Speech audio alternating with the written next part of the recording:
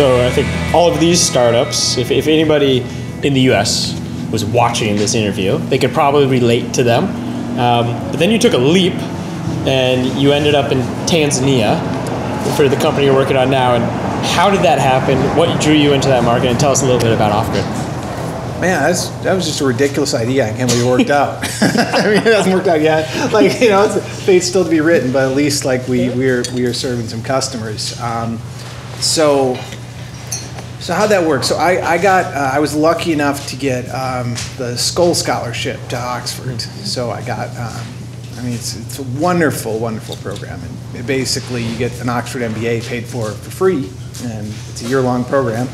And so you go there and spend some time and think about big problems in the world. So I went there and I just got obsessed with this thing about off-grid energy. So I'd experienced it firsthand because I'd been traveling in Africa. I was very interested in Africa and its growth.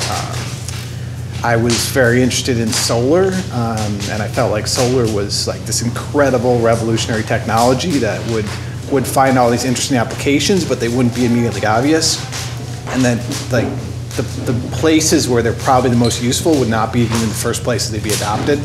So like in the US, like our electric grid works. So if you adopt solar, it's either for green reasons or because it's cheaper than the grid.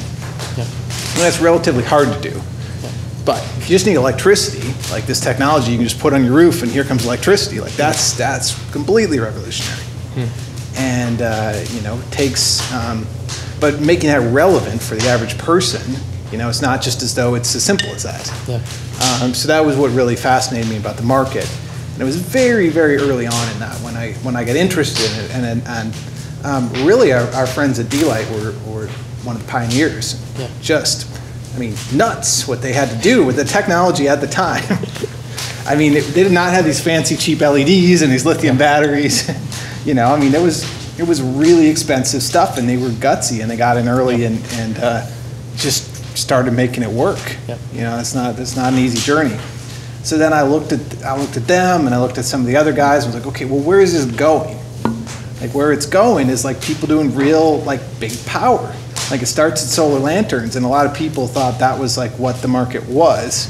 But actually, that was like the nascent seed. It was like the internet in '95, and we had like no useful websites, and everyone was on a dial-up modem, and but that's not where it's going. So where it's going is everybody produces their own power, and your power is an asset rather than an expense. And solar gives us this ability to have power be scalable. So if I need a little bit of power and I can afford a little bit, I can pay for that. I can kind of build on it. Whereas the grid is binary. You either have it or you don't, which is why there's 1.2 billion or so people who don't have the grid at all. Then at least that many who have a grid that's so unreliable that they, it's almost unfunctional. Yeah. And so can you walk us through, I think a lot of people, you look at solar and you look at its ability to replace fuels like kerosene, and if you say we're selling this at a price that's cheaper than kerosene at a daily rate, and then you can lease to own potentially, the model seems to make sense, but how hard has it been to actually execute on the idea, and what's been hardest? Fucking difficult. Let me just tell you. So it turns out I didn't just get to build one startup in this company. Yeah. I had to build a hardware startup, but that's just like the entry point. Then I had to build an African sales and distribution startup to sell my hardware startup's products. Yeah. But then I had to build a consumer finance startup because so this fintech startup needed to finance the products my hardware startup was selling to the African consumer through my sales and marketing startup. Yep. Yep. And then I needed to build a software startup to manage all this because it's almost impossible to integrate with every mobile payment system in Africa and keep track of salespeople and service people running all over the place and 100,000 plus customers. Like keep track of all that without some really good software. So building all these startups at once is expensive. It's difficult. Operating across time zones, across geographies. It's tough because I don't have personal context. I didn't grow up on the grid, off the grid. So I have to learn the language, learn the context, learn the environment. That's why I moved to Tanzania when we started the company. I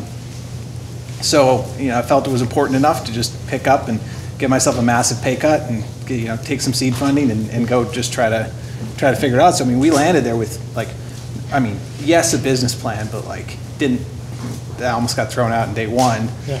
No technology, no nothing. Yeah.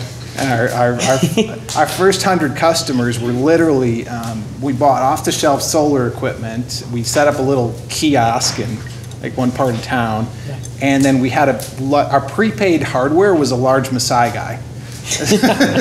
So this guy would walk around every month and collect money from you, and he'd take your solar system back if you didn't pay. This is simple but effective proof that It could work.